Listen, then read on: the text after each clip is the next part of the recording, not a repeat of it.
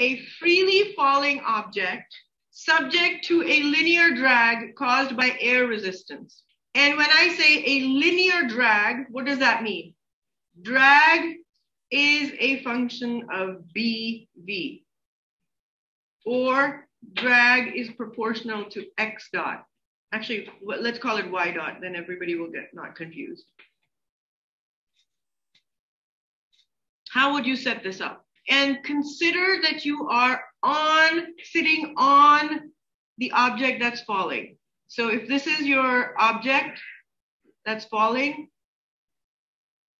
drag is upwards, mg is downwards, and this object is accelerating. So your t will be 1/2 my dot squared, and your v will be minus mgh.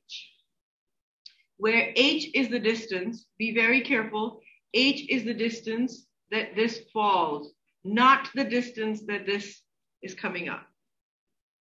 Okay, this is the distance that it's falling. So as h becomes larger, potential becomes smaller. Do you understand the difference?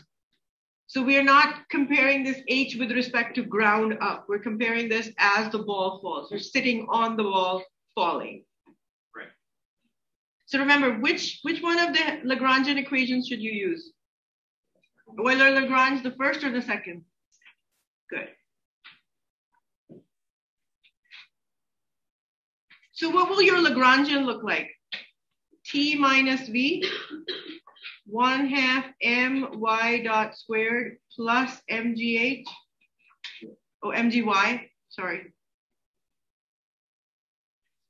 It shouldn't be mgh, it should be mgy, right? As y increases. Okay, so what will my differential equation look like? D over dt. What's my generalized coordinate, guys? Y dot, right? It's all y's now. Partial L over partial y equals minus BV. Because drag is opposite to all the directions that we have chosen, right? Drag is up. And it opposes the motion. Okay, so what will be DL? Oh, I was planning on doing this tomorrow, but you know what? Let's just do it. So this will be just my dot minus mg minus bv, or my double dot plus mg equals minus bv. Oh, yes, good catch. So I messed up. I put a minus sign here. That was my fault. I had a minus here. This is plus. I was looking at the top of it. And then this would just be MA minus MG equals minus BV, or A equals G minus B over MV.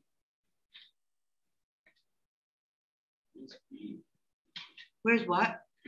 B is the constant that we just put in here that describes what drag is. Oh, okay. Yeah, remember it was proportional, so I just put B there. And it all depends on, the reason why we put B there is because that's what most people use for drag coefficients. So that's your A. Can I find V? So this will be dV over dt equals G minus B over MV. dV equals G minus B over MV dt. Problem, the term with the V is on this side, so we have to move this one down.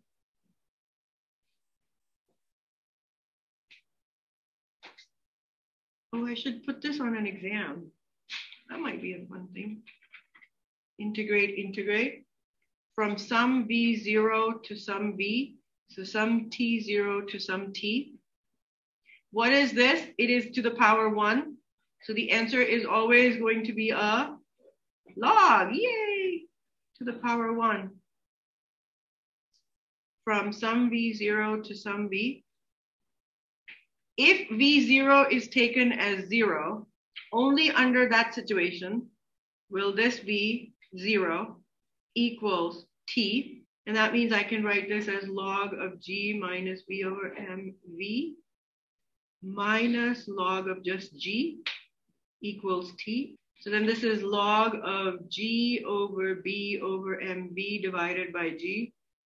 Using properties of log, if two log terms are being subtracted, we divide them, equals t. How do I get rid of logs? I take it to the, oh wait, hold on, I'm missing something. Shouldn't this be divided by minus b over m?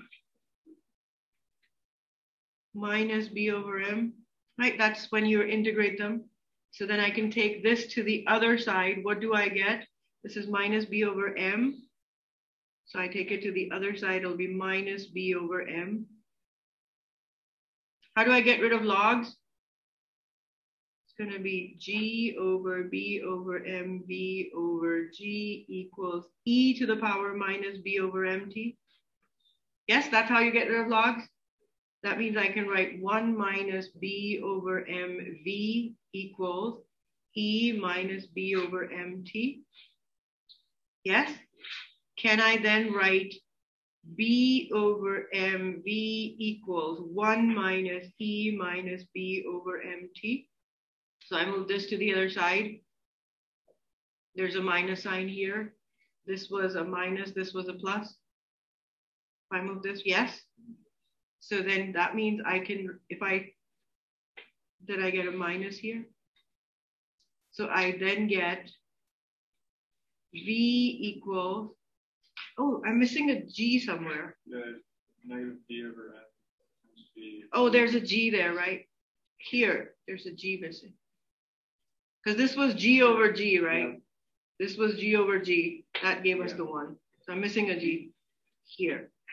So then I'll get an mg over b 1 minus e to the minus b over mt. And this is called the terminal velocity. This is the fastest an object can go when it's falling down. That's why squirrels don't die, because they reach terminal velocity very, very, very quickly. In that at terminal velocity, objects stop accelerating.